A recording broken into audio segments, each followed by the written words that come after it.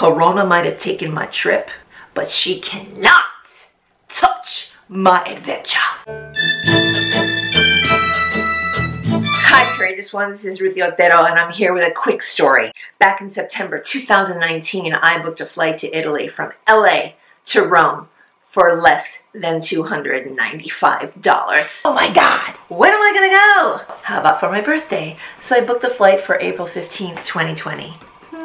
We all know what happened. And funnily enough, I was in a funk on April 14th without knowing really why. And I didn't think it was about Italy because I had given up on that when they had reached 15,000 cases of coronavirus. This is actually the second trip that I have missed out on for reasons that I could not control. The other trip was to Iran. I clearly have an issue with countries that start with the letter I. I thought I was fine about it. I realized I was just doing webinar after webinar and being on phone calls and doing a lot of busy work. I just found myself like not wanting to get out of bed.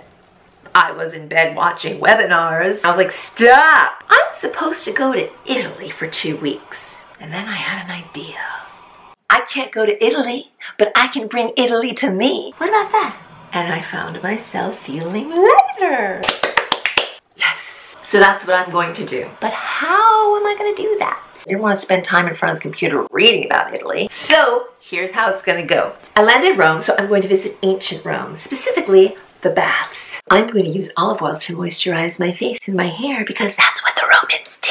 I'm going to cook things from Rome, and I plan on going to Sicily, so maybe we'll make some cannolis, and we'll visit other places with ingredients that I can find easily during this time, or that we can modify. Of course, there's the food, but there's the music, and the movies, and the language, and the people. So I hope to connect with all of that over the next couple of weeks and share it with you. So if you want to come on this adventure with me or create your own, it's possible. Anything is possible. I actually took a cooking class just outside of Rome online. I will be sharing that with you. I made butter sage ravioli. It was delicious. So I hope you'll join me.